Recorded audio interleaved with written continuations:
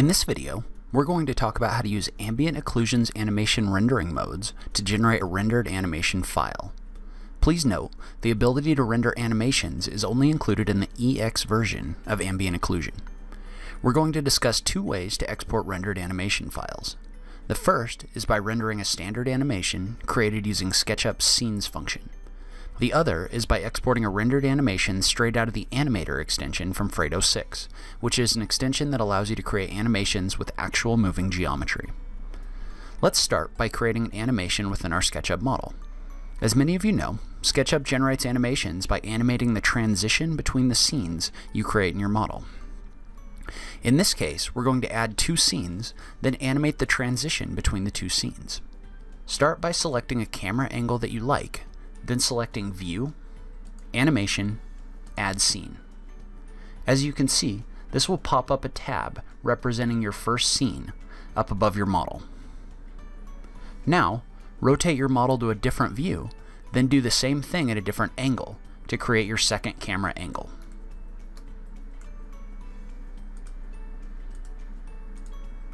If you'd like, you can click the button for Render in Viewport as you're doing this to get a good idea of what your rendered angles will look like from your two camera views.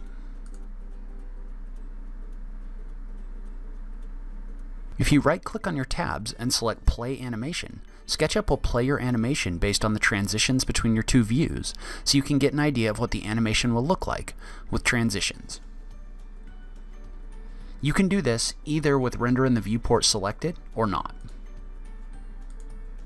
You can adjust your transition time and the pause between your different scenes by going to View, Animation, Settings.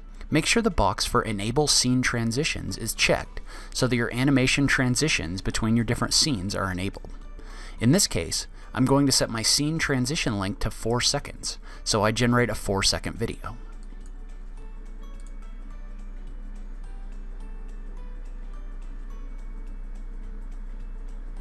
As you can see, when I set this to 4 seconds, the transition between the different scenes is longer than it was when it was set at 2 seconds.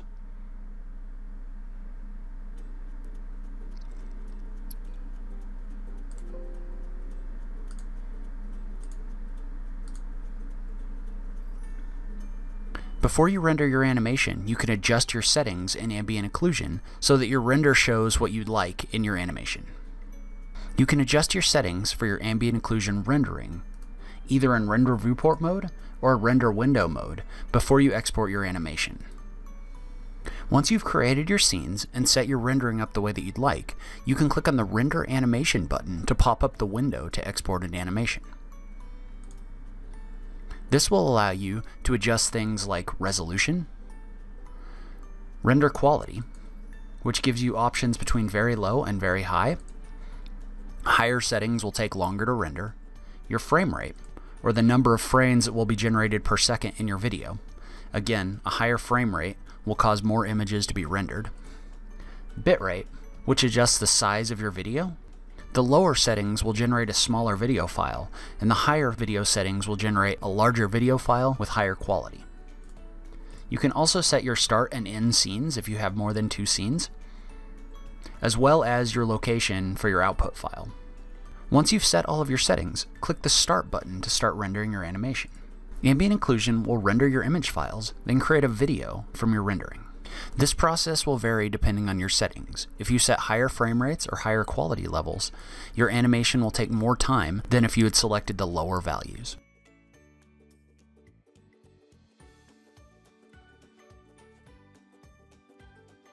Once your rendering is complete, you can open the video file that was created in a video player.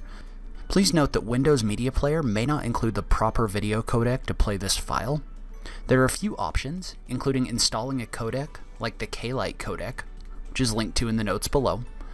You can also download a player like VLC that will play the files, or finally, you can use a free program like Handbrake to convert the files to other file types. All of these resources are noted in the links down below. Now, let's talk about using the extension Animator by Fredo 6 to generate AmbientOcclusion files.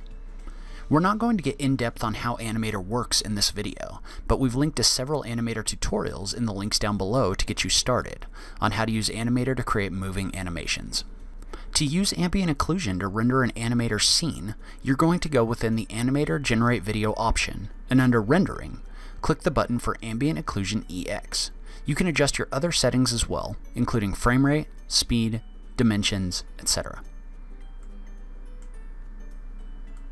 You can also select an export video type, but you may need to follow the instructions within Animator to install an extension that allows you to export animations rather than just still images before you can export videos.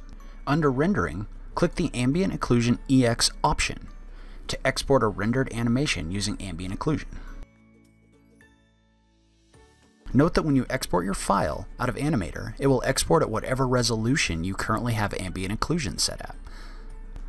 To set your resolution, you can go within the Render in the Viewport option, click Temporary Exit to SketchUp, and then you can right-click and set your quality and your other settings before you export in Animator.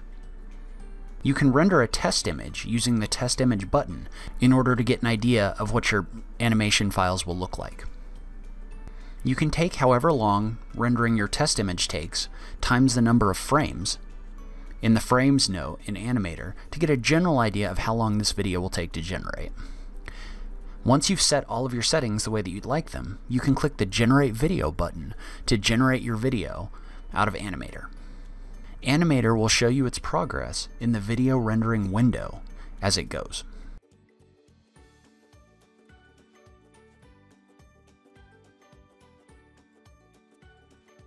Once Animator is done rendering your video, you can click the Open Folder or the Play button in order to watch your video. As you can see, Animator and Ambient Occlusion rendered your movement that you created in Animator so that you can create moving animations out of your SketchUp models.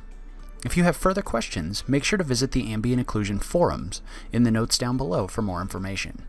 Thanks for watching this Ambient Occlusion EX tutorial.